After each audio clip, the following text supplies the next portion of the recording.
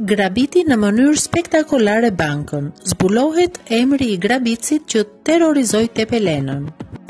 Një bankë e nivelit të dytë ka rënë pre grabitësve pas ditën e djeshme rreth orës 15:10 në qendër të qytetit të Tepelenës.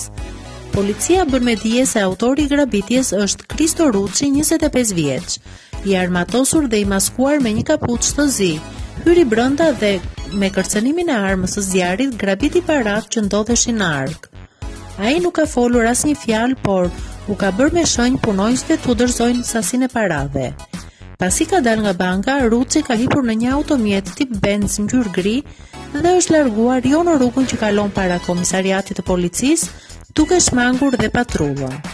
Aktualisht policia është duke vijuar punën për kapjen e autorit, ndërsa ende nuk është bërë ditur sasia e parave që ka mundur të marrë autori.